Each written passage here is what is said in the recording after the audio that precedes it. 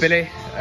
Enjoying these Monday nights. The last league game we won 4-1 at Redditch 2 weeks ago tonight, and tonight a solid 2-0 win at Hitchin. We're on a bit of a roll at the minute. Yeah, you see the lads are thriving off it. We just want to be around each other and play every game at the minute, and without the game Saturday, we felt a bit disappointed not to have a game, and we do like the games to come thick and fast, and the lads who turned up tonight with a brilliant attitude. The first 20 minutes we made a few passes and that went a bit astray, but then the two lads come up with a great 2 goals. And then after that, I thought we all put a real good team performance in. And they was obviously going to come out in the second half, but we defended brilliantly, all the crosses and thingies.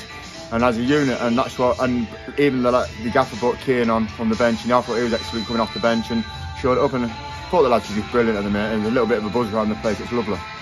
Yeah, you're probably right. It was quite an even 20 minutes or whenever it was, but then we hit them with 2, like, let's be honest, top goals, weren't they? Yeah, literally, yeah, every team's not bad, and it's who gets the first goal half time. And I thought the back four defended brilliant, and Doyley and Towers in there showed everything up, and that always gives the freedom for the wingers and strikers to go and do their jobs. And tonight, Timmy and Luke done the job, scored 2 goals, great goals. And then they've got to come at us, and I think that suited the second half. We're headed and kicked everything. Yeah, I wouldn't say they really opened us up. They had a lot of corners, free kicks. There was some, never really talk about refs, but there was some questionable decisions, weren't there?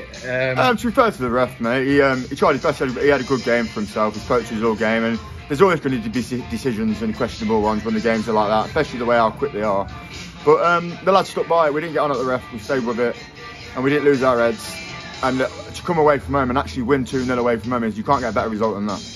Yeah, because as much as we score goals, we probably don't keep as many clean sheets as we should, but that's now Biggleswade 1-0 and Hitchin 2-0 last 2 league games, because next up we've got top of the league Peterborough a week on Tuesday, but another little break, which doesn't help, is it? No, it doesn't help. We'd like to be playing on Saturday, of course, but we'll prepare right, and the gaffer will get us doing everything correct, and we know us as a team, we'll thrive to go to Peterborough, and as a team we'll enjoy every minute of it.